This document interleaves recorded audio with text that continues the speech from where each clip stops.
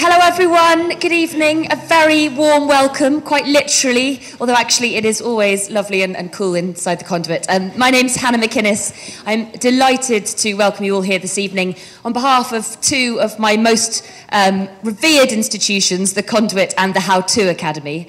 And it is, I hope you've come here with clear minds, because you have a lot to get your heads around. I know this from having spent the past week with the book that has inspired the event this evening. I'm sure many of you have your copy in store, The Handover, How We Gave Control of Our Lives to Corporations, States and AIs, and also knowing the guest that we have with us this evening too. It is a profoundly thought-provoking, compelling read. You want to discuss it with everyone that you then come across. So I feel very grateful that the person I've come across this evening is the mind from where it came from, because there is a lot to ask of him. He is, of course, Professor of Politics at Cambridge University, the author of a number of other books. I'm sure that you have read many of them, or most of them, How Democracy Ends, Where Power Stops, being but two.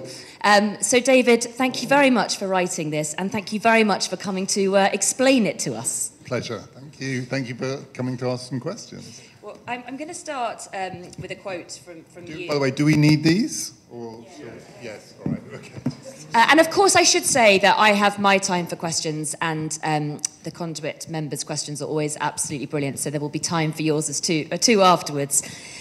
So perhaps one of the most prevalent worries or talking points of our age is what's going to happen with robots, with AI. And you say, for all the apparent novelty of our current situation, self-driving cars, machine-made love poems, the sex bots are coming, exclamation mark for kind of help. We have lived this story before. So I think a lot of people will think, really? How have we lived this before? So I should say we haven't lived the sex bots story before. That is still to come, I think. So the starting point for me for this book was the thought that this very 21st century worry, which is we have started, and maybe for a while now, have been building machines that we are giving human-like qualities to, including the ability to take decisions for us, possibly, though not yet, what we would call the ability to think. They're not yet, I think, thinking machines. But they have these superhuman powers. They can do things much quicker than us. They can answer questions that we have no idea how to answer. And we're building them because they're meant to make our lives go better. And in many ways, they already have started to make our lives go better. They can give us incredible efficiencies that we wouldn't get any other way. They're always being touted. They might solve problems that we can't work out how to solve. Maybe this technology, this AI technology, will give us health systems that work, transport systems that work. Maybe climate change needs a kind of AI application. So there's great hopes for this technology, and there's also a fear that it might be a disaster. And the disaster would be that we might be building machines that we lose control over, that we build them, but we're not actually that sure how they work. And they start taking decisions, and we think, we don't know, even the people who built them, we don't know how they arrived at that decision. And then, because they're not human, so we make them humanoid, but they're not human, they might not care about us. They might be indifferent to our fate. They don't have a conscience, they don't have a soul, they don't have a heart. And I think that set of hopes and fears and worries is one we've actually been living with for centuries, because we've already done this. Starting, I say in this book, more than 300 years ago, but accelerating through the 20th century, we have been building artificial, human-like decision-making machines. Their name is states and corporations. States and corporations into which we input information, data, votes, choices, out of which come decisions, have superhuman powers. They are not human, they are artificial. They don't live and die in the way that we do. They don't feel things. You try and get a corporation to feel something, it's not going to happen. So they're not feeling creatures, they're not thinking creatures. What they are is artificial decision-making machines. And their superhuman powers have built the world that we live in. So they have actually made our world safer, more convenient, they've made us more prosperous, they've made us healthier. The history of the modern world is the history of how state and corporate power has carried burdens and responsibilities over time. Welfare states, peaceable relations between states, economic prosperity has been driven by corporate power, because corporations can do things that other organizations can't. And they have the power to kill us all. And if the world ends, it won't be because the killer robots or the sex robots eat us. It will be because states and corporations destroy us. Because they are conscienceless, heartless, soulless machines. And they are, as we speak, chewing through the resources of the planet. And they are armed up to the teeth. And they are fighting wars. So this book is about what that story suggests about the one to come. And there are various implications of this argument, but the central idea in it, and where I started, was, what if we have lived this story once before?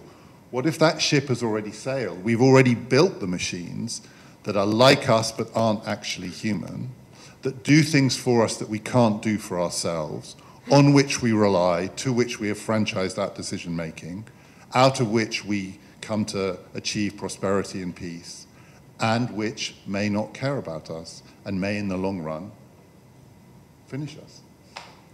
So there are lots of things about what you've just said to discuss and to question in terms of how you came to those conclusions. But I am still interested, you say that you've been thinking about this for a long time, and in terms of where it came from, did something prompt this thought that this is a handover rather than a new fear? What was it that got you interested in that? So there are a couple of things. So one of which, it's just the starting point of the book, and it doesn't then dominate the book at all, but it's striking just because it's so long ago. The work of political philosophy that I've been thinking about most of my professional life and shapes a lot of the ways I think our world is organized without us being aware of it, which is Thomas Hobbes' Leviathan, which has a reputation for being a very bleak book. It's about the creation of the modern state, this entity that dominates our lives. The very first line of that book says the state is an automaton, which is another word for a robot. It's not strictly the same, but it's close enough. So let's say, had he been writing now, he might have said the state is a robot. It is an artificial human being built to be an artificial decision-making machine. It's a machine, it's a robot, it's humanoid, it's like us. And this was written in 1651. So that is a long time ago for someone to be thinking about the coming of the killer robots. And Hobbes says of this robot, it will save us because it has qualities we lack. So we can't stabilize our world because of our human frailties. We're too fickle, we're too emotional. We live, we die, we get old, we get sick, we go mad. We sleep. We sleep. So if you put your politics in the hands of humans, doesn't matter whether it's kings or queens or emperors or parliaments or the people as a whole, they will have all of these human frailties. You might be lucky, you might get a good one, you might get a bad one, but in the long run, human frailty will win out. But if you build a mechanical version of a human being, you can have some of the things that you need: stability, reliability, durability. Very hard to kill, because if you build a machine well, it just keeps going. So you can have all of that, which will free us up to be human. So Hobbes thought, in a world of endless conflict and violence, it's really hard to live a flourishing human life because our human qualities lead us to fight each other all the time. But say we could sort of dump all of that onto the big robot machine that takes decisions for us, that would leave us free to lead these up and down, crazy, emotional, romantic, loving lives, all the stuff that makes us human, with some security that it won't lead to disaster, because the machine will kind of carry the weight of the really hard stuff. But as people have pointed out, from that day to this, it's a trade-off, because the downside of building that machine is it can kill us. It's a giant, scary robot. It's the state.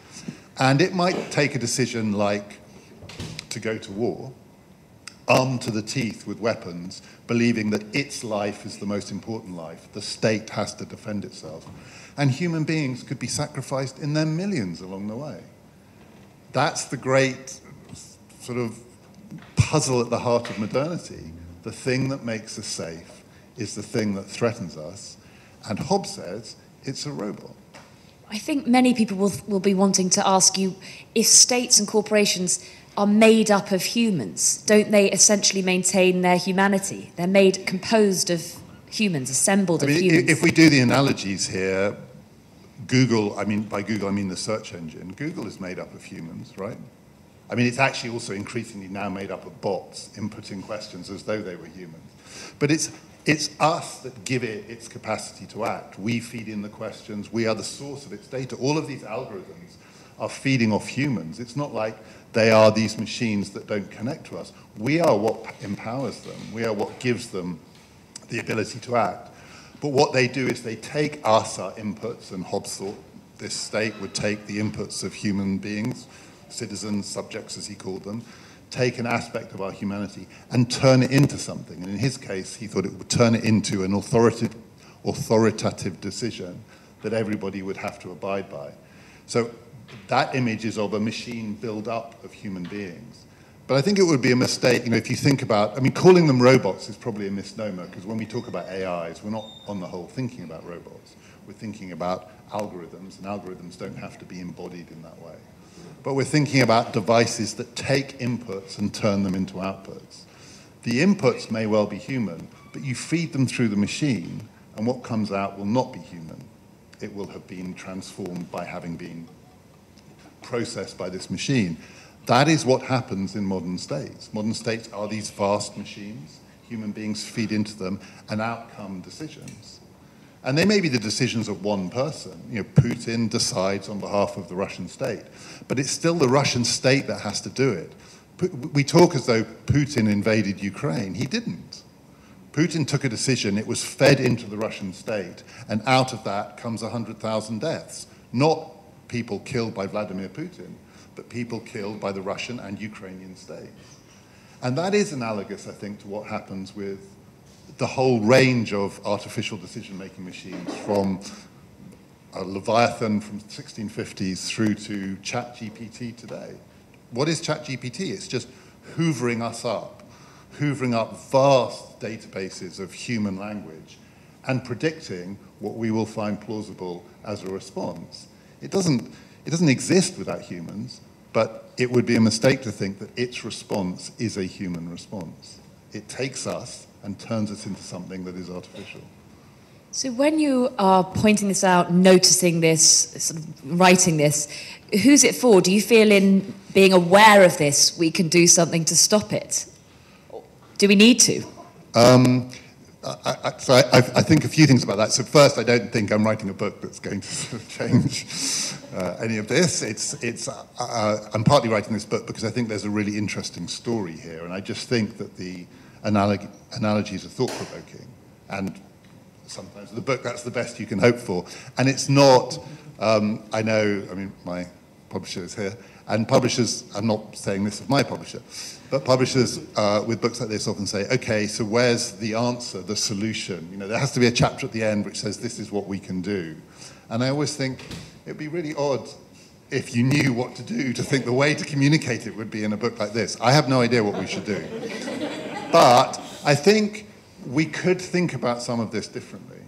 And I think we could start recognizing that some of our contemporary anxieties maybe misjudge the nature of the threat. Because I think one of the things that we're currently obsessed with is the thought that what is coming is a contest or a zero-sum game of some kind between the human and the AI.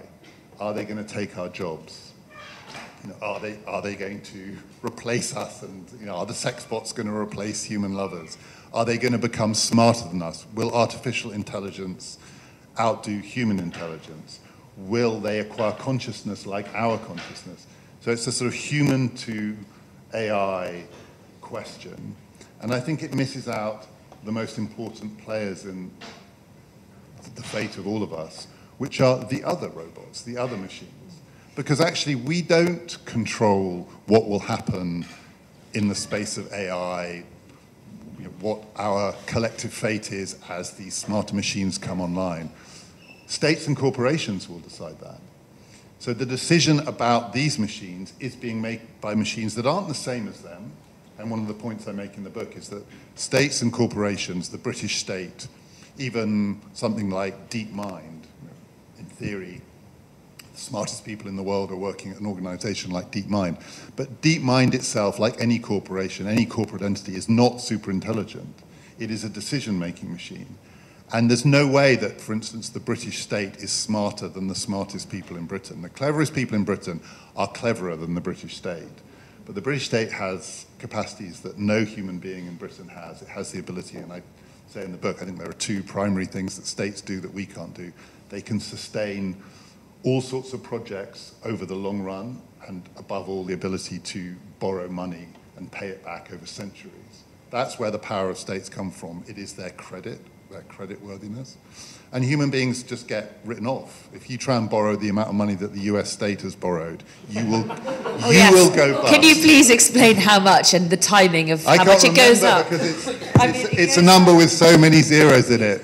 But if you divided it, I do remember if you divide it by the number of people in the United States, every single American man, woman, child owes $100,000, which means that most Americans are technically bust. But they don't owe the money, the state owes the money. So states can borrow, and states can sustain wars. States have the ability to fight wars on a scale that no other human organization has ever been able to do. So they're not super intelligent, these things, but they do have, I call it super agency in this book. They have powers that go beyond the human, and it includes the power to decide about things like the regulation of AI. And it would be a mistake to think that what's coming is the human versus the artificial, and we've got to sort of reassert our humanity in the face of the looming sex bot revolution. Because if we want to assert our looming humanity in the face of the sex bot revolution, either states or corporations are going to have to decide on our behalf to stop this. We can't do it. And so that means, at the very least, this is a three-way relationship: human, artificial decision-making machine, artificial intelligence machine. And I think one of the mistakes we make is to spend too much time ignoring the artificial decision-making machines, or just assume they are a proxy for the human, and they're not.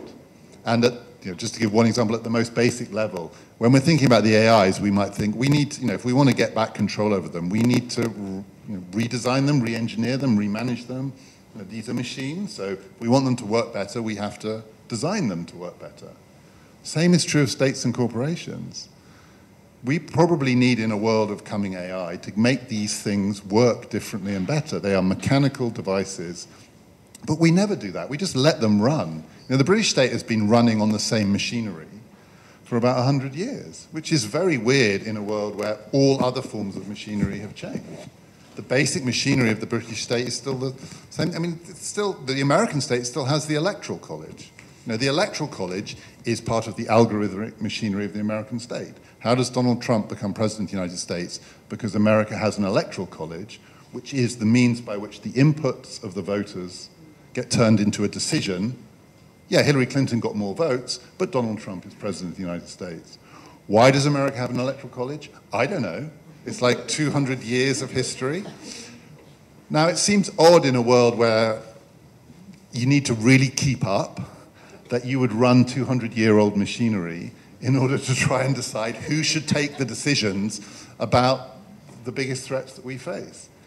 So thinking about those other things not as an extension or a proxy for the human, but as their own kind of machinery seems to me really important. And one of the ways in which I think we maybe get the direction of travel here wrong. I might have to read the bit about the debt. You said, as I write this, the American national debt stands at more than $30 trillion, so many noughts, I can't imagine. I've written wow, and it's impossible to be more precise because the figure on the debt clock rises by around 10,000 per second. That's nearly 1 million in the time it's taken me to compose these two sentences. Stare at it too long and you start to lose your mind. Whichever way you look at it, it's a staggering sum of money. But one of the things that you do talk about is, you say if we try and humanize states, we diminish them, or we try and bring in politicians with characters, and I think you say, look where that gets us, or something to that end. But then you do make suggestions of ways that you can humanize states with sort of, citizens' assembly type things. Yeah. So I think. I think we should try and humanize states. I don't want to say that I'm the person who thinks, let's just embrace the fact that everything is now artificial and mechanical. And I think we want machines that are as close as possible aligned with what human beings want, because otherwise we do lose control. If we're living in a world where the most powerful machines don't actually understand what human beings want, and that's sometimes true of states and corporations. I mean, for instance, it may be that human beings want to live in a sustainable environment, And states and corporations are relatively indifferent to that. I mean, it's possible, because otherwise how do you explain what's going on in the world? So we want to get them more aligned with us, our values, and our understanding of the world. But the way that we tend to think about that is if we could just replace that person with that person at the top of these states, you know, if we could just get rid of him and replace him, usually with a him, but sometimes with a her, we get obsessed with the swapping out of the figureheads of these states. Whereas actually, I think there are much more radical ways in which we could try and generate more human input. After all, most of us, I'm sure most of us feel this, we don't often get asked by our states what decisions we would like. We get asked every few years who we want to be the figurehead. But the idea that these states would have more input from us is still pretty remote.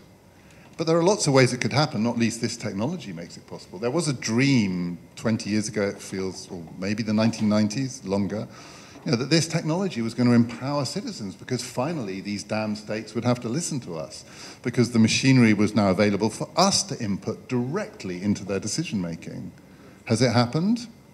We had one referendum.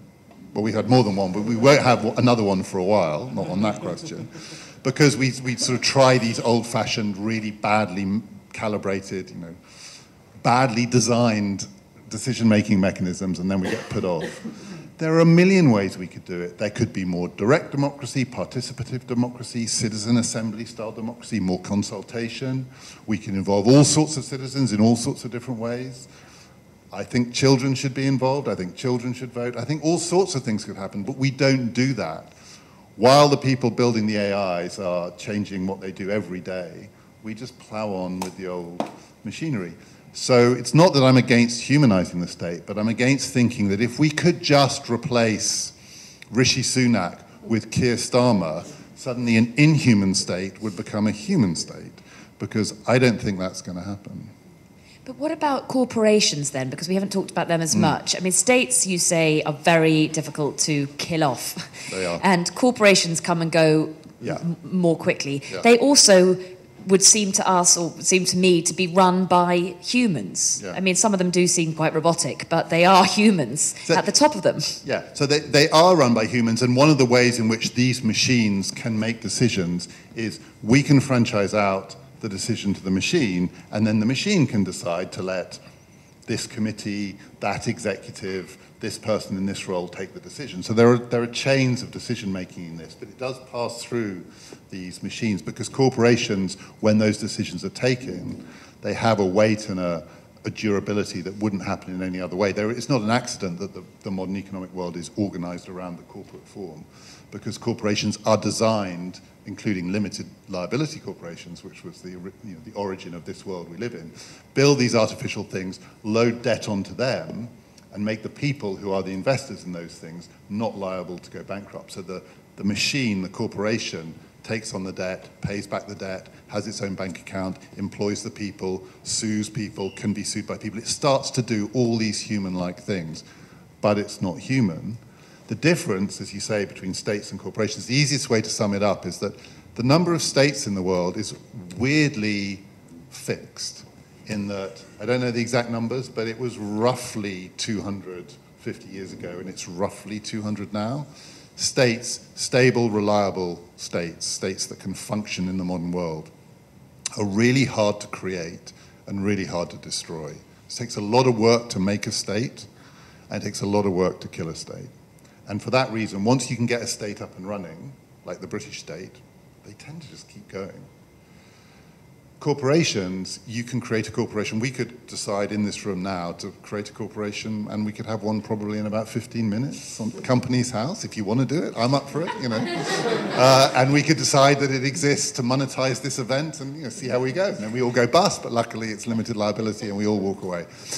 So corporations, you can create them at the drop of a hat and they get destroyed at the drop of a hat. And I quote in there are 200 states in the world. I've forgotten the number now, but it's hundreds of millions of corporations in the world, most of which don't last very long at all. So one of the features of states is that not all of them, but most of them live longer than human beings. One of the features of corporations is that almost all of them have a 5, 10, 15-year shelf life. So they are these much more here today, gone tomorrow entities. They are designed for particular purposes. Some of them are just shell companies, companies within companies. You know, anyone who tried to look at the flowchart of how Enron worked before it went bust. The corporations within corporations, and I say in the book, it's a bit like our fear of robots that just start spewing out more robots, like endless little pointless replicants of themselves until we're drowning in them. It sometimes feels like that in the world of corporations, but the most powerful ones are, in some ways, as or more powerful than states, some of them. The really big ones. Some of them are very long-lasting. Some banks have been around for 150 plus years. Some of the world's biggest car companies have been around for more than 100 years. But the current most powerful corporations in the world are the tech companies. They are vast. At various points, they have more money in their bank accounts than the American government does. They don't have an army, so they can't do that. They can't fight wars, but they can sustain enormous amounts of debt. And they're really young. 20 years ago, there was no Facebook or Meta or whatever it is. 30 years ago, there was no Google. 50 years ago, there was no Microsoft. I don't know how many years ago, there was no Tesla. These things are incredibly powerful, but they are also these artificial decision-making machines. And again, I think we have a tendency to humanize them. So we think, isn't Facebook just Mark Zuckerberg? Isn't Tesla just Elon Musk? And that is a category mistake. Elon Musk can't do this. Mark Zuckerberg can't do this. It is not a coincidence that when these men, almost all men, have one of these bright ideas, and then they really want to monetize it, they turn themselves and their idea into the corporate form. And then it has power and legs. So they're not the same as states. They have lots of different qualities, but they have superhuman powers. They're much easier to kill, not least states can kill them. If the US government wanted to destroy Tesla tomorrow, it could pull the plug. It has that power within it, not least it controls the currency that even Tesla depends on. When Facebook, Meta said, we will have our own currency, Libra, I don't know if you remember that a couple of years ago, the US Treasury killed it like that. Made it completely clear to Mark Zuckerberg if he wanted to get out of bed the next morning, he wouldn't have his own currency. So states still have these incredible powers, but these corporations have astonishing powers too. And these big tech companies are building the actual robots. So we need to think about these relationships, state to corporation to AI, in which we feed in all sorts of different ways, but it's never going to just fall back on us to decide what we do or don't want. We've got to get better control over the different machines if we want them to control each other.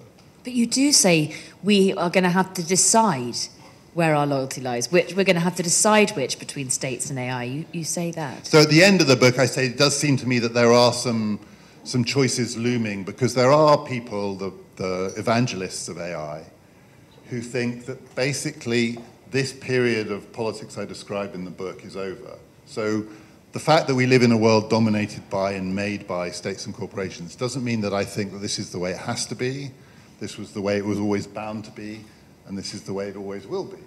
Right? This is 300 years in a human story I tell in this book, which is 100,000 years. But it is a very important 300 years, and it's the 300 years that changed everything about the planet that we live on and most of our lives within it. Very, very, very, very few lives are untouched by the transformation of states and corporations. But there are people who think that period is over. The state is done. This clunking Leviathan is too analog, too human, because you have to ask human beings what they think to get an answer to the question of what's going to happen. Too slow. Even certain kinds of corporations are too clunking, and these new machines, the AIs, the algorithms, they're going to give us a kind of hyper-efficient version of this where our lives can be organized without having to go through slow, representative decision-making. And there is that temptation, and there are many people in Silicon Valley who think we're close to that, a complete transformation. My feeling is that we still have a choice, which is, do we think we can gain enough control over the other machines to allow them to reflect what it is that we want? So it might be, I have no idea, right? It might be that the Silicon Valley vision of the world would be paradise. I doubt it. but it's possible. I mean, anything's possible. The sex bot revolution could be great, right? But I'm just choosing that because it's the one you read out. This book literally only uses the word sex bot once. I know, it doesn't talk about it at all. That was just the quote that explained. It's not the sex bot book. Let's call them the AIs. It might be that they do give us the real boosters of this. Say we're going to live, thanks to these new machines, we're going to live for hundreds of years. These machines are going to work out how our bodies work, and they will be able to recalibrate our bodies so we don't need to get old or sick. When we die, we'll be able to upload our memories to the cloud so that we can maybe one day we'll be able to live forever. We never need to be angry or cross or hungry or tired because they can calibrate everything for us. So sounds dystopian, but maybe it's paradise. I have no idea. But in the meantime, if we want to input what we would like to happen into this world, I don't think we should do it through our Google searches. I think we should do it by remembering that there are still powerful machines that can control those machines. States can control corporations, corporations can control the machines they build, and we need to input primarily into states what it is we would want to happen. And in the great discussion about, do we want Rishi Sunak or Keir Starmer to be our next human face of the impersonal British state? No one's talking about this. I mean, the next election is not going to turn on where and how we want the power of states to control both corporations and AIs in this coming future. It's going to turn on much more human questions. But while we're worrying about those much more human questions, the corporations are building more machines.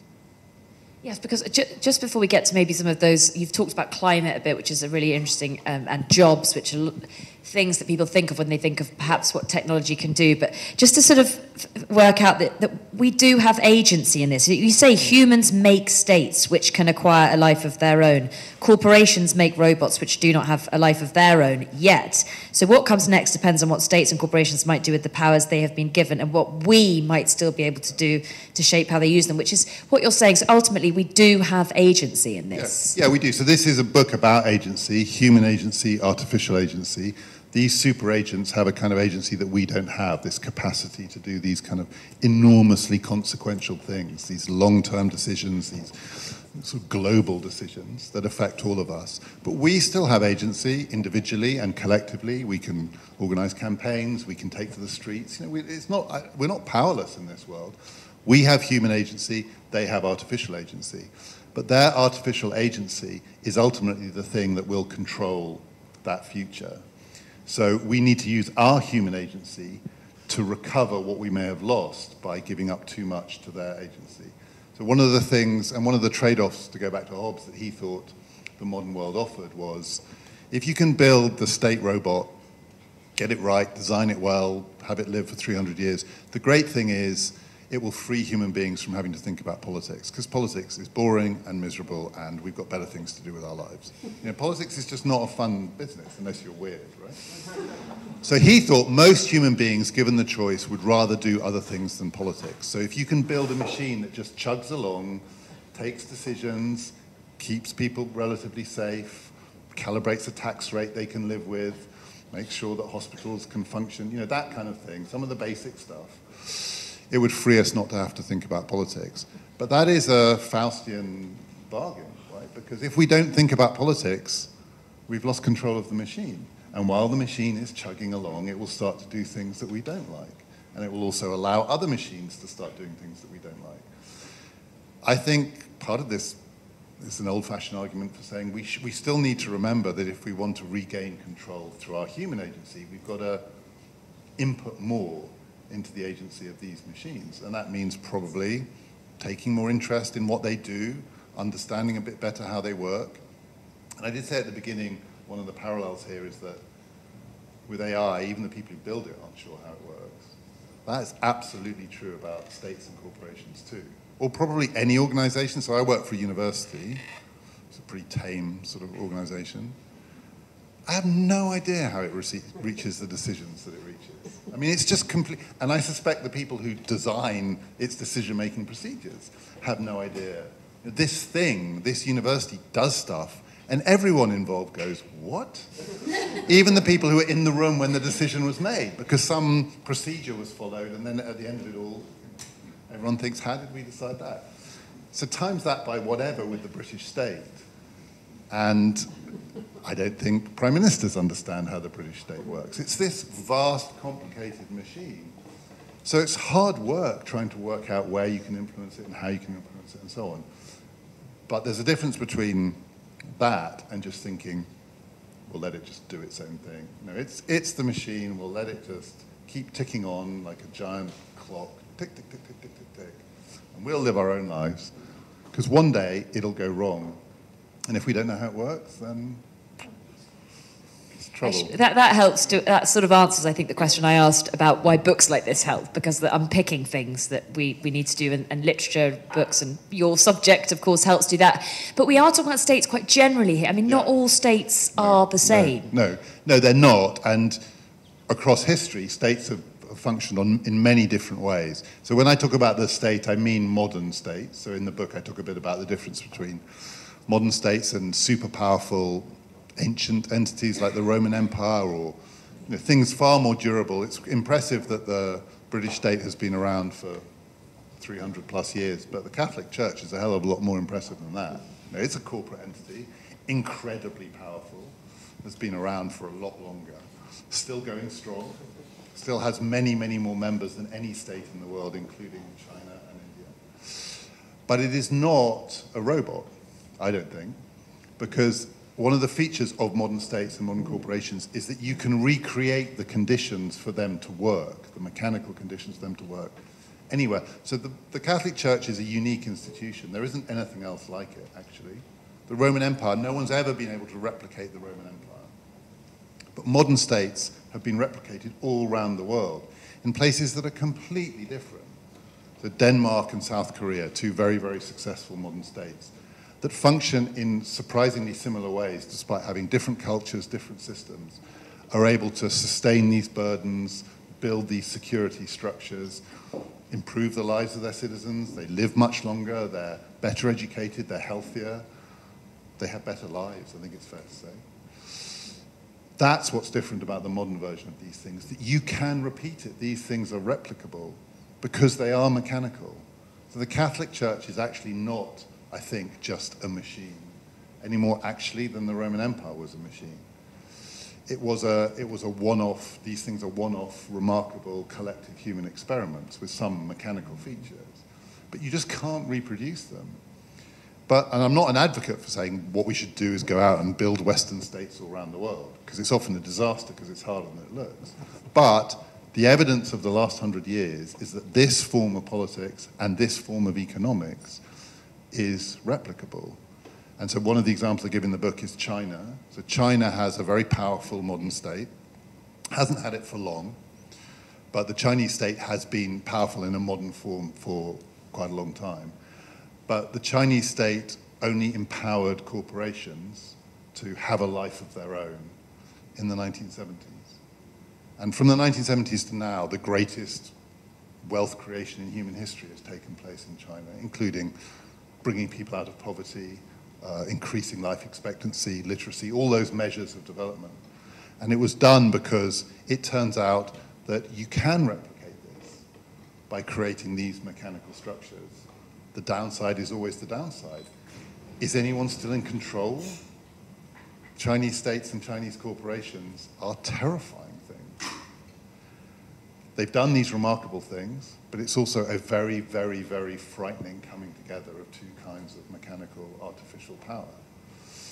So I think that's the difference. You can organize a political society in a million different ways, and human history is littered with these. Some of them have been great, some of them have been catastrophic. In some of them, from the ancient to the modern world, human beings have prospered. In some of them, they've suffered enormously. But this is the only one that has reproduced like it was mechanical reproduction, as though there were a blueprint that could just be plonked around the world. Because all of the other ones have worked where they've worked, and then when they stop working, that's it. These ones are the ones that keep going. That's why they're more like AIs than they are like human organisms.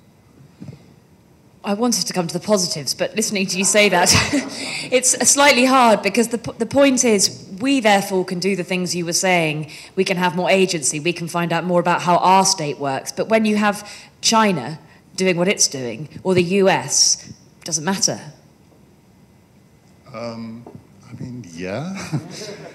So I don't think this isn't a story with lots of positives in it. I mean, what I just described, the greatest experiment in taking human beings out of poverty in human history, which has happened in China. I think a lot of people in China would say this story of state and corporate power being let off the leash has been enormously positive for human beings. But yes, it is true that in a world of these super powerful entities, most human beings have no say in what they do. So yeah, we don't have any say in who's going to be the next president of the United States, and it's a scary one, that one. We have even less say in how these giant tech companies operate. Right? Even Americans who have some say in who's the next president of the United States, depending which state they live in, because of the Electoral College, most of them don't have any impact on it at all. But they have almost no say in how these corporations run. And these corporations are set up to empower tiny numbers of people with extraordinary power. Mark Zuckerberg, I think the constitution of Facebook means that Mark Zuckerberg cannot be voted out. I mean, there can't be a shareholder revolt against him because he controls the majority of the shares. So he's like an Egyptian pharaoh or something.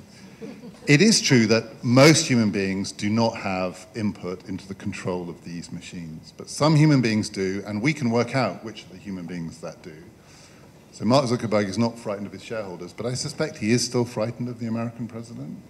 And so if that's the way in to control him, that's the way in to control him. Human beings can only do what they can, but even in a little humble country like this one now, after some of its recent decisions, made by us, sort of, there are many, many things that we can do. And so the example I gave this coming election, which is talking about things that are important to people, no question, but some of these long-term choices about how we're going to structure a world in which all sorts of entities will have decision-making power over us, and we want to retain some kind of control. The British state is still, for all its reduced circumstances, unbelievably powerful. Unbelievably powerful relative to any other states in human history. It can do things that would have seemed beyond the dreams of a Roman emperor. I mean, Roman emperors could kill people, and they could, throw dinner parties and stuff like that. But the actual power dissipated so quickly as it spread out. These states can take decisions and make them stick. So we shouldn't give up. I mean, it's not like I'm not saying basically the game is up and in the end, the machines are going to win. But it's a question of working out where we can exercise human agencies in ways that might make a difference. I'm thinking of the part where you talk about Elizabeth Warren having said that in the States, and you say something about she tried to take issue with the tech companies and it didn't work out, but conspiracy theories sometimes. Oh, right. Yeah. A conspiracy theorist would say when Elizabeth Warren said she was going to take out big tech made sure that she wasn't going to be president. Sometimes conspiracy theorists are right. It's time, I think, very shortly for questions from the audience, but I did want to ask about climate, because you say, which I found really fascinating, we're not living through the Anthropocene, which we've been told we are. We're living through the Leviocene. Yeah. That's the sort of, to me, that was the less positive element of it, but there are ways in which technology and AI, you see, could be harnessed positively, and sort of take us off the path we're heading for environmental destruction. Yeah, so just to explain that, so the Anthropocene, which is the term that's come to be used for the period in geological history where the planet and its geology and indeed everything that it rises on top of that is shaped by the fact that the humans are the dominant species. And people date it from the Industrial Revolution, or some people date it from as recently as 1945 and nuclear weapons, but as it were, the fate of the planet now depends on us. That's the idea behind the Anthropocene. We're responsible for it. You broke it, you own it, kind of thing. So, the anthropo bit means the human. So this is the age where geology is shaped by the human. And I say it's the wrong name for it. We've been around for 100,000 years, and this has only happened in the last 200 to 300 years. It's not because of us, it's not because of our qualities, it's not because we changed our character and became greedier or more indifferent to the fate of the planet. I think most people aren't particularly greedy, and I think most people want to live in a sustainable world. It's states and corporations that did this. It's their power, it's their capacity that shaped this world. It's because of the power of states and corporations that the air has what it has in it, that the oceans have what they have in it. It's not actually us. So for instance, I can't remember the figures, but something like 70% of all carbon emissions are the responsibility of 100 corporations. Not of 7 billion people, but of 100 corporations. And so you'd think, well, what do we need to do to stop that? Get humans to behave differently? One, that's really hard, we never change. And two, there are too many of us. But also, we didn't do it. It's those 100 corporations. If they're responsible for 70% of it, wouldn't the sensible thing be to make corporations behave differently? Which is actually easier, because states can change their constitutions. States can incentivize them in different ways. States can say, you are no longer simply in the business of profit maximization. You have to take account of the long-term natural capital costs of what you do in every single economic decision that you make. So what I don't like about the idea of the Anthropocene, and I know I've discussed this with very people who just say it's tough, it's a geological term and it's not about politics, but what I don't like about the idea of the Anthropocene is that it says humans did it, so humans have to change to make it better. And I think that's wrong. I think we didn't do it, the machines we built did it, so what we should do is change the machines. And that's why I say it should be called the Leviathan. It starts with the creation of the Leviathan and then the corporate versions of it. And it's their powers, the fact they don't actually care because they're not feeling creatures, that has done this. And so what do you do when the robots go wrong? You re-engineer them. You could try and re-engineer us by telling us, we have to live completely different lives, we have to forego all sorts of pleasures, we have to change how we incentivize ourselves in the world, and maybe we should, and we could all be better people, but that's really hard. Or, much easier, you recalibrate the machines. It's both, though, isn't it? Yeah, but we're focused way too much, I think, on the people need to be better. People need to take responsibility. I think people need to take responsibility for getting the machines to change. Because otherwise, we could all change. So this is where the futility comes in, right? Everyone in Britain could adopt a really, really sustainable lifestyle. And over time, our state would adapt to that. But these corporate entities would just keep on keeping on. And the ones that we don't control would be indifferent to what we do. The alternative would be to think, we really need to think about the ways in which those entities can be made more responsible. And that sustainability is great, but that won't happen because we become more sustainable. It'll happen because we change how they function. Didn't I say that you needed to have your heads clear, that there was a lot to take on board? I feel like I think knowing what the questions from the audience here are normally like, I'm going to pass over to you, and if I get the baton back, I'll continue with mine. Yes, should we start? You probably don't need... oh yeah, there's a mic coming. Thank you so much. So kind of something I wanted to ask is going on, well, I was originally going to ask about religion, and then I've enjoyed kind of the corporate of the Catholic Church, so thanks for touching on that. But talking about something I think quite a lot about is the relationship that that these machines, as you call them, we've constructed between innovation and regulation. And in my opinion, it's quite linear, where AI functionally is not, there's no moment of, with the atom bomb, it existed. And then it was up to regulators if they have regulated it. So how kind of that all plays in. Yeah, so it's a great question. I mean, there seems to be a kind of division of labor here, which is the corporations do the innovation and the states do the regulation. And in some areas that can be quite effective. So pharmaceuticals is often given an example of this.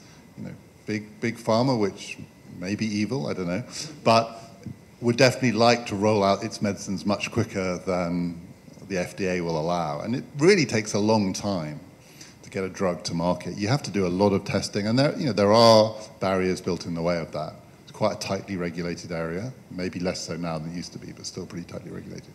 And as many people have pointed out, Tech is nothing like that, right? There's almost no regulation of things that are disastrous for our health. For instance, the addictive qualities of social media for young people in particular. You know, this thing, no question, I think you've got to be really starry-eyed to think that there haven't been consequences of the fact that these things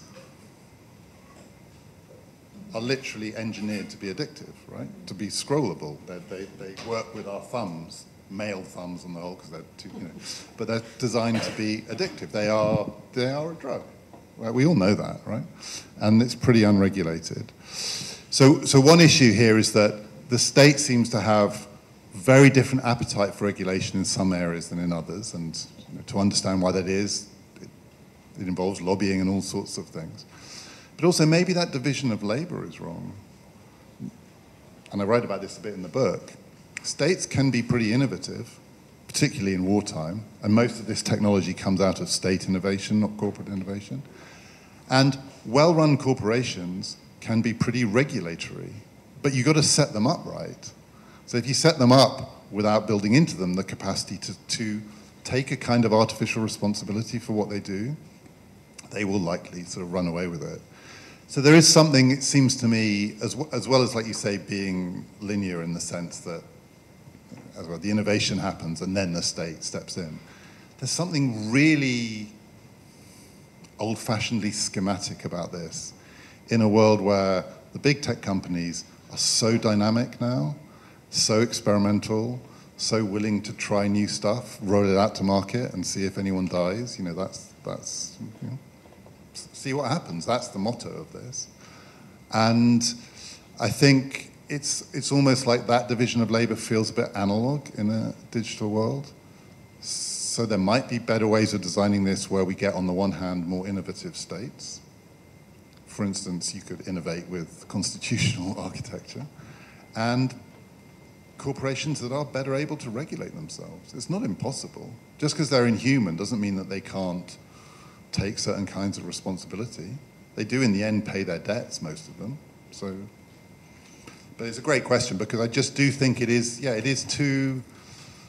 it's almost too schematic and simplistic, that division of labor, especially now. Thank you. And by the way, if I check this, it's not because I'm addicted, it's because I'm checking the time, because there isn't a clock and I need to make sure we finish in time. Should we take 2 or 3 questions? Yeah, let's take one here, if you've got another mic. All right. I think I'm going to do a slightly annoying thing, which is, firstly, you said there are lots of inputs, ways in which we input into these things. It's going to sort of single out one of them and ask you about it. And the second is not a fully formed question. I just wondered on your thoughts on it. So I read there was a Washington Post article last week on remote working and remote tasking and how people in countries like the Philippines, where they review images from generative AI and confirm is it an accurate replication of an apple or something like that. And then the conditions are pretty squalid, the pay is low and falling, there's no employment protections. And this is, in some ways, this doesn't seem new. It seems like a structural relationship that's existed. There's historical precedent of it. But I think it gets to the point around place in the ownership, production, and consumption of these technologies, the way that feeds into political systems, the way that states and corporates interact. And I just wondered about your thoughts on that. You want to take 2 questions at once? Yes, thank you both for a very interesting discussion. I just wonder about the analogy you draw between states, corporations and AIs and whether there is a fundamental difference between the latter, AIs, not just because of the pace of change, but because of the nature of change that comes about as a result of it. And in particular, the decreasing ability to distinguish falsehood from truth as a result of generative AI, or the source of AI products, whether they're human or AI generated. And flowing from that, the inability to use traditional structures such as politics, academia, the law, where they have been used, albeit imperfectly, in relation to states and corporations to control and limit their actions. There'll be a decreasing ability to do that, and therefore, to return to your initial remarks, where you were asked whether we essentially are facing something very different and more daunting. Isn't that actually the case because of the And I suppose one last element of this is the ability of bad actors to influence. In the past, their ability, obviously they've always been there, and Nick Leeson's role within Barings Bank is an example of where that can go wrong. But the replicability and the ease with which a bad actor can influence effects or results in AI, doesn't that also mark a step change or a sea change as a result of which we ought to be viewing this differently to those previous examples that you've been discussing? Okay, those are two big questions. So on the first one, I mean, there are lots of things to say about that, and many of them I'm not qualified to say about the ways in which all sorts of what you might call familiar structural features, as you say, in this brave new world, you notice things that feel like they maybe come from the 19th century, and that is no question a feature of it. So I do have a chapter in the book about the future of work, and I'm not going to try and summarize it here, but I just want to say one thing about it, which is, as I said a bit earlier, we tend to think about this as the contest between us and the machines for the jobs. So I think that's wrong. And I think the history of innovation suggests that there will still be lots of jobs. It's the quality, the character of the jobs. And one of the things I think that we've already seen is that what this technology does is it reduces jobs to tasks. So the traditional job, which, if you're lucky, leads to something that used to be called a career. I don't think they exist anymore. But there used to be things called careers and careers advisors, when people believed that you might do the same thing for 30 years. Careers and jobs are at the end where you do get the structural stability and security that comes with long-lasting corporate and political entities in the civil service or whatever. But this new technology tends to reduce all forms of activity to task-based enterprises because it's what it does well. So that's what this technology does well, is it's really good at tasks. It's crap at jobs, right? Because jobs are things where you have to have relationships with your co-workers and hope for promotion or whatever it is. So they're not, these machines don't do that. And so there is a danger, and this is one of the things I say in the book, that rather than these machines come to take the jobs, they turn jobs into task-based work. And task-based work, among other things, makes human beings much easier to exploit. One of the great things about jobs is they come with benefits. Tasks don't. No one ever got benefits for doing a task. You just get your little hit of reward. So, and then on the other question, I mean, I think I want to say that in the book, and I've sort of condensed it here, that I'm definitely not saying these things are just sort of analogous in that way. So part of the book, in my mind, the book has three kinds of arguments in it, one of which is about the parallels between these things, and there are parallels, I think, that we miss. One is about sequence, historical sequence, which is the states and corporations came first. They've been around for longer, but they also built the world that built these technologies. And then the third is about the politics of it, where some of the disanalogies really do leap out at you, one of which is speed, as you said. So one of the things about traditional states is they were designed to be slow. One of the reasons that America has the electoral system as it has is to stop madness taking hold of the population just by slowing everything down, making it cumbersome, because the thought was that human beings have a tendency to impulsive action. These are designed to feed off our impulses. And that does mean, as you say, that bad actors have a license that they wouldn't have under these traditional structures, including for disinformation. States have always been in the disinformation game, but there is a speed and an unregulated quality to this that makes it different. The only thing I would say is that I still believe, in a world of all sorts of structures that shape how we live, decisions still depend on identifying the agent that is capable of taking the decision and making it stick. And if we want to get control of the bad actors, Mark Zuckerberg would say, leave it to me, I'll regulate Facebook, and I'll create a committee of people who will check that nothing too bad is happening. I think to trust that would be wishful. Or we have to rely on some of those traditional agents, the regulatory agents of the modern state. But if we're going to rely on them with any confidence, they've got to get up to speed. I mean, that's the point. It is too slow now. It is too cumbersome. It is too analog. And we should demand that of them, which we don't. So one of the real risks here is that actually in this world of competing agents, some of whom really are bad, I mean, I don't think Mark Zuckerberg is bad, but he empowers bad people with his platforms, no question. In that kind of world, whatever that saying is, by the time truth has got its boots on, lies are halfway around the world. That's pre the digital age. Well, now, by the time truth has thought about getting its boots on, the lie's been around the world 1 billion times. In that world, we need the traditional agents just to be more up to speed, and they're not.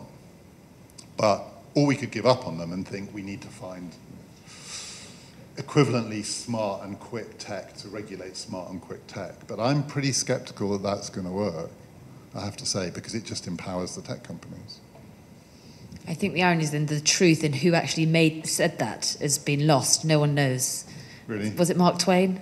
About the truth and the in that lies? case, yeah. I don't think anyone knows. If anyone could tell me exactly who it was. Well, we could Google it. And you'll find the wrong person. That's what I can't remember. Yes, and who is anyone else? Let's take a question from here, the gentleman in the pink shirt, and here. So if we go for two, if we can keep them maybe as punchy as possible. Okay, I'm going back to your regulatory corporate. Actually, I'm at the Bank of England. We have actually gone through the process of requiring disclosures on climate, going back to the climate situation and going back to how regulation can actually drive corporates, banks, insurers to address the climate issue, okay? Of course, we see how that's going because there's a lot of now, and especially in the US, the politicization of ESG or, you're woke or whatever. So I guess when I'm thinking about this discussion and the different agency, so you have a situation where regulation is trying to address and move the dial forward, but then you also have the pushback of the corporates themselves that are looking at shareholder value, stranded assets, the Minsky moment. So how does that work in your analysis or theory? Because there is, So, as you said, Hobbes is rather dour. And Hobbes and a range of other actors did what they did in the 1670s and 80s because the quarter of Europe had killed each other through religious wars. What gives you hope that we can make these changes? What symptoms do you see without killing each other? What are your positives? Those are two very different kinds of questions. Right. So one of the things I want to say in response to what you say, I don't think the ESG question, all of that, and corporate pushback, and a lot of it does have to do with some of what I think most people think of as less sexy side of government, which is regulation. But there is also a tendency, it goes back to the question I was asked earlier about the way in which we humanize the state by focusing on leaders. It's I'm astonished by how much political coverage is about elections. Because elections are important, but they're not the most important thing, to be honest. They don't change that much. Just swapping out the people at the top doesn't make a huge difference. Most of the work of the machinery of state is done by the machinery of state, in which other kinds of leadership can matter more, away from the public gaze. These vast machines, including the Bank of England, an early corporate example, modern states are remarkably varied and complex bureaucratic organizations, and bureaucracy is the biggest part of the state. I don't mean that in a negative sense, it's just, as it were, that's the function of the state, to keep the machinery going. And a lot of our focus on, if we could just get rid of those bastards and replace them with these bastards, misses out where the action is. But of course, people don't tend to think of it as action, because if people aren't that interested in politics, they're definitely not interested in corporate and banking regulatory politics. But it sort of touches on what I was saying earlier, that we should be, because that's where the control comes from. It is that part of the state that can control the things that are like it. The Bank of England can control other entities that aren't a million miles away from the Bank of England. But if we allow our focus on the frothy stuff at the top to dominate, we might miss all of the ways in which we are not doing what we could to push back. I don't know if that answers the question. And then how are we going to stop? How are we going to stop us? I mean, so yes, it's true. You know, the Leviathan is a response to the less, I think, to the English Civil War than to the 30 Years' War, the worst war in human history to that point, but not the worst war in human history. In terms of, I mean, actually, I think to live through it, it's hard to imagine anything worse, but still unbelievably grim. And Hobbes, who I think was an optimist, not a pessimist, because he said, if we set this machinery up right, that will never happen again. And in a way, he was right. That didn't happen again. What happened again were the 20th century wars, which weren't like the 30 Years' War, which was kind of low-level, everyone killing everyone, as he called it, the war of all against all. The 20th century wars that ended up killing more people are in the service of these vast mechanical enterprises, which have a life of their own, and which now have nuclear weapons. So part of my answer to that question would be, and the book ends with a discussion of the big existential risks. And I think I'm one of those people. There are usually thought to be 4 at the moment. The killer robots coming to eat us. Bioengineering, as it's sometimes called, bioterror or error, the interference with the human biology by bad actors. Catastrophic climate change and nuclear weapons. So A, those are all in the hands of states and corporations. So if any of those kill us all, it will be because states and corporations did it. But B, I think that we've slightly downplayed the nuclear threat. These states are still armed. They still have these things. These states are still inhuman. They have these devices. So I was talking to someone earlier today, who was involved in some high-level discussions, I can't say who it was, about AI systems in the South China Sea, and the question of whether or not those systems should be insulated, defense systems, from human input. Because the trouble with human beings is they're a bit soft.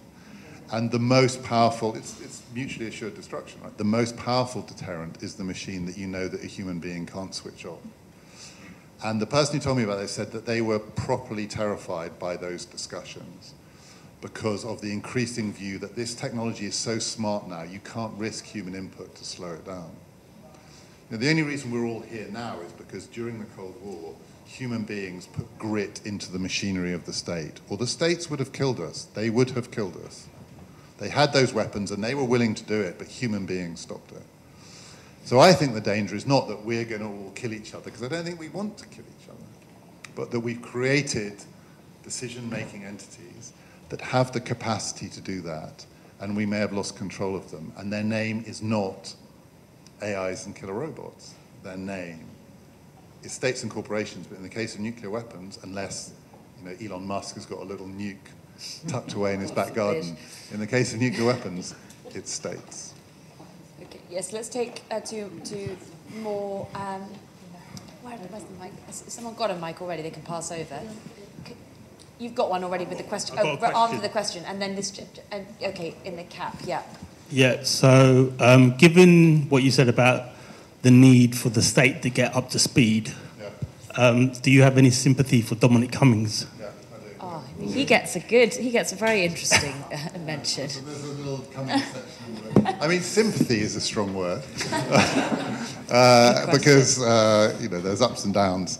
But I do write not about Brexit or any of that, but I do write about Dominic Cummings's writings on his blog, which remains really fascinating reading, I think. And one of his causes that he's been involved in for a long time now, and he tried when he was in government to do it, and he failed because, as he would call it, the blob, or the machinery of the state, defeated him, was to try and turn the mechanics of the state, the machinery of state, into something more like a startup. Now, I say in the book, I think that's a category mistake, because I just don't think states can function like startups. Because the point about states, Cummings says the state should adopt Jeff Bezos's mantra, which is every day is day one. Well, no. In the case of the British state, today is year 300. If you think it's day one, there's a huge weight of legacy and history and obligation, including debts that were accumulated in the Napoleonic Wars. So if you think it's day one, so I don't have sympathy with that, but I do have sympathy with his notion that we are often worrying about the wrong thing. So he is, having been burned by the experience, absolutely adamant we spend too much time swapping out the idiots, including the one he put in and then tried to swap out. You probably know that the day after Johnson won in 2019, Cummings was fomenting his coup to get rid of him. When what we should be focusing on is the machinery of state. But the machinery of state, for it to work well, requires really smart people to redesign it and to get it up to speed. So he's not someone who kind of thinks, what we should do is just sort of give the AIs the opportunity to recalibrate the British state. He says it's people, ideas, machines in that order, borrowing from the guy who was responsible for the Manhattan Project. People still matter, but he does think, and I think he's right, that the mechanics of politics, the machinery of state, doesn't get enough attention because people, voters, spend too much time thinking about changing the people. You know, he put out that famous advert where he said he wants blah, blah, blah and weirdos to come in and re-engineer the British state. I mean, he's also discredited the entire cause he believes in by his own political actions, but that doesn't mean he's wrong. Time for one more, I think that's, yeah. Passing on from that legacy question, do you think the length of the state, which you talk about a lot, the length of the state has a relationship to whether it can actually change its machinery? Well, how long it's been around, yeah. Yeah, so thinking through like electoral reform, which is obviously kind of the machinery that you're talking about. I know you're into electoral reform as a big fan. Younger countries tend to be more proportional. Israel, West Germany, now Germany. They have much more proportional systems than the US, Britain. Do you have any hope for electoral reform, given how long the British state has kept this kind of system going? Yeah, that's a great question, and I think it is true. You know, there are lots of different kinds of states. There are definitely more innovative states. I don't know whether it has necessarily to do with longevity itself. I think it's often a whole host of factors. I mean, for instance, now I would say that the Irish state is a more innovative state than the British state, for a whole range of reasons. I think smaller states can be more innovative than larger states, but also some new states also really struggle, like Somalia and now, Sudan and now Southern Sudan, South Sudan. New states, it's nightmarishly hard to get them going, and it really depends under what conditions you try and get them going. There is the luxury of making reforms where the stakes aren't too high. I mean, one of the reasons that the Irish state has been more innovative is the stakes are relatively lower than they were even 30 years ago. So it's a whole host of things, but you're right, and I think it is really striking how hard long-lived states find it to reform themselves. So for the Electoral College, read the House of Lords. You know, the British state has been talking about doing something for 100 years. I don't think there's probably anyone alive who has outlived the conversation about doing something about the House of Lords, and it doesn't happen. And there are a whole host of reasons, but I think one of the reasons it doesn't happen is the time is never right, because there are always more important things to do under the pressures of electoral politics. There's no way that Keir Starmer, I don't think, is going to expend his political capital. I don't think, I may be wrong, I don't know, but I don't think he will expend it on constitutional reform, because he'll think he has more important things to do. And under those conditions, the reform never comes. Now, why it does come in some places, New Zealand is quite an innovative state too. Why it does come in some places, not in others, I don't know. But scale has to do with it. Longevity has something to do with it, and I think luck has something to do with it. I mean, I think the bleakest lesson from human history, if we want to end on a positive note, the bleakest lesson from human history is that the great engine of progressive innovation is war. The First World War and the Second World War and earlier wars create the conditions in which people will try new things, when ordinary people need to be rewarded for their sacrifices, when the stakes got so high that people stopped worrying that we might mess it up if we tinker with it. And out of that you get democracy, and then social democracy, and then welfare social democracy, and you get the reforms that make us healthier, longer lived, better educated people. The great challenge is to do it in the absence of war. Well, I think that is a positive in its way. Thank you for your brilliant questions, which have provoked hundreds more questions that we don't have time to ask, many of which are, of course, answered in the book. And thank you, David, very, very much. Just a fascinating book and conversation. Thank you. Thank you, Hannah. Thank you.